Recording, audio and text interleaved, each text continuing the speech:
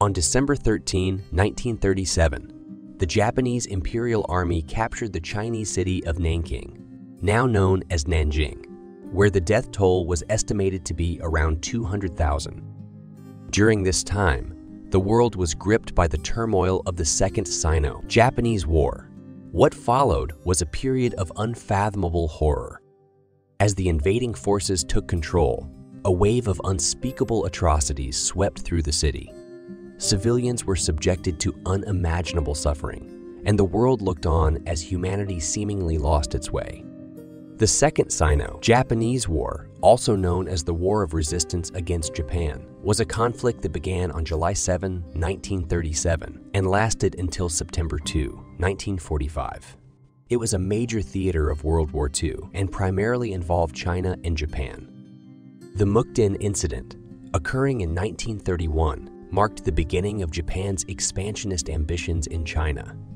It involved a staged explosion near a Japanese-owned railway in Mukden, now Shenyang, which Japan used as a pretext to occupy Manchuria. This event led to the establishment of the puppet state of Manchukuo and had significant implications for regional stability and international relations. Before reaching Nanking, the Japanese engaged in a brutal battle for Shanghai, causing significant casualties on both sides. The Chinese forces were eventually forced to retreat, and the city fell to the Japanese in November 1937. Following the fall of Shanghai, the Japanese set their sights on Nanking. The Chinese nationalist government, led by Chiang Kai-shek, decided to relocate its capital to Chongqing to avoid the impending confrontation. Despite initial setbacks, Chinese resistance stiffened, and various Chinese factions united against the common enemy. The nationalist government formed a fragile alliance with the communist forces, led by Mao Zedong, to fight against the Japanese. With their backs against the wall, Chiang Kai-shek ordered to withdraw of almost all official Chinese troops from Nanking. Untrained auxiliary soldiers were left behind to hold the city at all costs. In a haste decision, he also forbid the evacuation of Chinese citizens and set up a safety zone that consisted of small refugee camps. However, the respect for these safety zones were soon dismantled under the orders of General Iwani Matsui, the leader of the Japanese Imperial Army. A policy for the Japanese Imperial soldiers was laid down to be followed, which was known to be the burn to ash policy or the three alls policy, which aimed to undermine and suppress Chinese resistance by employing three key principles: kill all, burn all, loot all. The kill all policy. Under this aspect of the policy, Japanese forces engaged in mass killings of both combatants and civilians. This involved indiscriminate violence against Chinese civilians in regions under Japanese control. Massacres, executions, and acts of violence were carried out to create an atmosphere of terror and to weaken the resolve of the Chinese populace. The burn all policy. Japanese forces systematically set fire to villages, towns, and infrastructure in regions where they operated. This destruction aimed to deprive Chinese guerrilla forces of resources, make it difficult for them to sustain operations, and cause significant hardship to the civilian population. The widespread arson resulted in the displacement of many people and contributed to the overall devastation. The loot all policy. This policy entails all Japanese forces engaged in looting and plundering of resources, goods, and valuables from Chinese communities. This not only served as a way to sustain their troops, but also inflicted economic hardship on the local population. The looting further disrupted the daily lives of civilians and added to the overall suffering caused by the war. With strict orders to kill all captives, the Japanese Imperial Army went through all atrocities anyone can ever imagine, from pillaging to raping all the female Chinese captives. They went as far as bayoneting babies and shooting elderly men. 2 Japanese soldiers, namely Toshiaki Mukai and Tsuyoshi Noda, who were part of the Imperial Japanese Army's 16th Division, engaged in a macabre contest to see who could kill a designated number of Chinese people, first using a sword.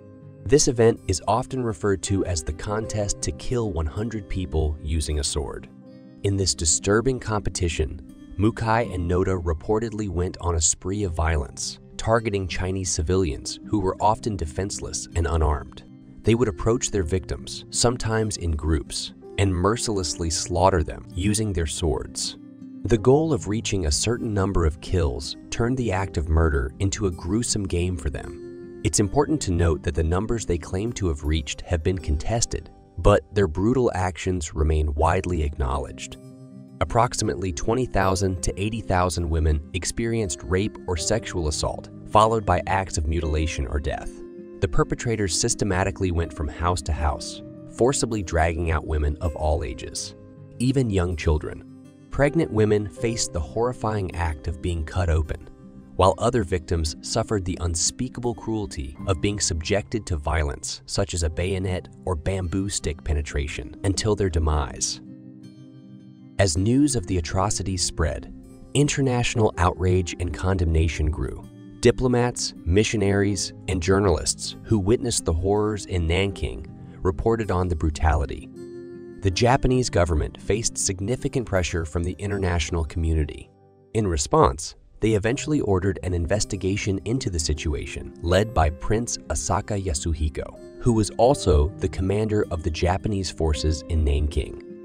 By early 1938, as the investigation was ongoing and international pressure increased, the Japanese military began to control and suppress some of the violence. The formal end of the intense phase of the massacre can be marked around March 1938, when Japanese authorities took steps to regain control over their troops and curb some of the more flagrant acts of brutality. Japanese forces eventually withdrew from Nanking later in 1938, though the larger war would continue until Japan's surrender in 1945. The International Military Tribunal for the Far East, commonly known as the Tokyo War Crimes Tribunal, was established after World War II to prosecute individuals responsible for war crimes committed during the conflict, including the Nanking Massacre. The tribunal took place from May 3, 1946 to November 12, 1948 in Tokyo, Japan. The Nanking incident was one of the many atrocities addressed during the tribunal, and individuals involved in the event were among those prosecuted for their roles. It aimed to hold accountable those who had committed war crimes, crimes against humanity, and other egregious acts during the war. Some of the notable figures who were prosecuted in the Nanking incident and other war crimes were as follows. Iwani Matsui. A general in the Japanese Imperial Army, Iwani Matsui was the overall commander during the Nanking incident. He was held responsible for the actions of his troops and was found guilty of war crimes and crimes against humanity. Matsui was sentenced to death and executed in 1948. Akira Muto. A lieutenant general also responsible for the occupation of Nanking. Muto was also found guilty of war crimes and crimes against humanity and was sentenced to death. He was executed in 1948. Hitaro Kimura. Hitaro Kimura, also a lieutenant general, was implicated for his role as a division commander and was sentenced to life imprisonment. Tani Hisao. A major general, was also responsible for the occupation of the city and was found guilty of war crimes and crimes against humanity. He was sentenced to death and executed in 1948. Numerous other Japanese officers and officials were prosecuted for their roles in the Nanking incident and other atrocities. Some were found guilty, while others were acquitted or received lesser sentences. Chinese-American author and journalist Iris Chang published a book in 1997 called The Rape of Nanking, which documented the horrific event and drew international attention to the massacre and shed light on the extent of the brutality and suffering endured by the Chinese population during that time. Japanese veterans and some conservative nationalist groups disputed Chang's account of the events, arguing that the death toll, which he pointed out was up to 1 million, was exaggerated and that the atrocities were not as widespread as she described. These disputes highlighted the ongoing complexities surrounding historical interpretation and memory, especially about wartime events and their portrayal in different countries. Tragically, Iris Chang struggled with mental health issues and faced criticism and harassment related to her work on the Nanking Massacre. She sadly took her own life in 2004.